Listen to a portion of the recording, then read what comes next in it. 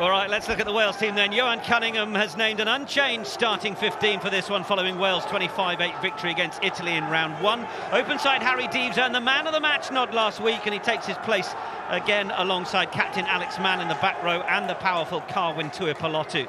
With several debuts under the belt last week across the side, expect even greater emphasis on the game management from fly half Sam Costello, who'll work in tandem with Scarlett's teammate and scrum half Harry Williams. Joe Hawkins is the cool, experienced head at 12. For Ireland, Richie Murphy makes 6 personnel changes for round 2 after their win over Scotland. Alex Kendellen once again captains the side from the back row. Up front, Jack Boyle and Mark Donnelly are promoted from the bench, while Alex Soroka moves from the back row to join Sheridan at lock, Donnacha Byrne in at 6.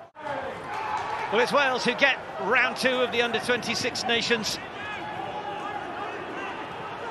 going under their campaign. Bind! Set! Ireland with Osborne directly behind the scrum. They've got Ben Moxon over on the right wing. Doak looks to be feeding it to Ford, who's going route one and over the line. Short formation, he's already edging in front of the 10. He runs that short line, and because of the angle, he can get right at the outside of Deeves on the inside of Williams.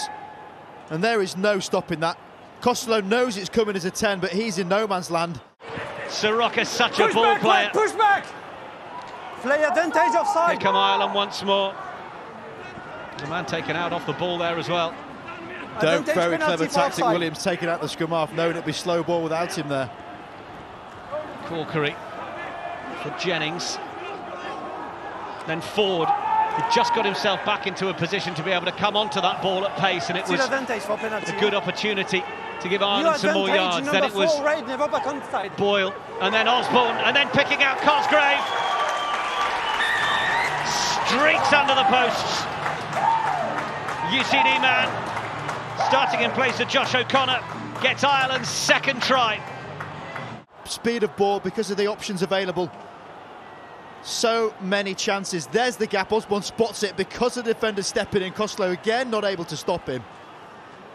The Irish winger finds the gap and burns through it.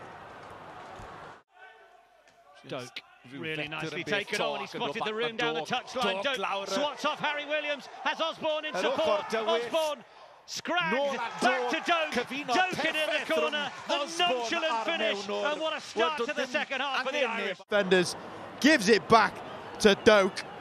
What an angle this is to witness. What he does, bounces on the inside and then collect. Need to short this time. Now there's room round the corner. Nobody guarding that side, and Alex Mann. Another drive from Wales, just a metre short this time. Now there's room round the corner. Nobody guarding that side, and Alex Mann, the skipper. Well, he's walloped that over the touchline in the corner. Wants another bit of catch and drive. Move! Catch has been effected. Red on the ground. Well, it was on the ground, but where is it now? It's there for Lloyd. Back, back! Ireland trying to disrupt. Tuipulotu trying to get inside Soroka. Costello, oh, they're running around the outside here now. Hawkins, the ball to the corner, the finish, the try's there. Scored by Carrick McDonough. He had a little bit of work to do, but he did just enough. But great interplay. This is what Wales have done all game. Tuipulotu absorbing those defenders, the quick hands in the middle, the playing behind, and the overlapping space out wide.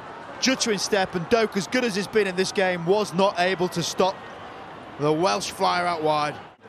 2 meters. Saunderson, Illo, Okay, Morrissey. Play on. Akeke as well. It's going to go up to one of the men who's been on all evening so far. Sheridan brings it down. Line-out caller, and now they twist towards the corner, and Ireland are over. It's the 4th try and the bonus point for the men in green. Something they practice often, messed around the numbers all game, Irish, because of the shortened version.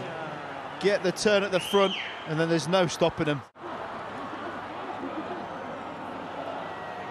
De Butler for Sheridan. Working as role at the line-out. He's also carried 45 metres in the game, Sheridan. And here come the Irish. They're looking to get over for a 5th try. Release red! Release red! They're that close. Burrowing down the short side, Kendellen over the top. And it'll be the cherry on the cake for the Irish skipper. This guy's got a burning bright future. And what an education he must have had in the ranks at Munster. And there's every single ounce of him to suggest he's on the next conveyor belt. And the man whose name flashes up as player of the match will complete the last act. Cleared behind the posts.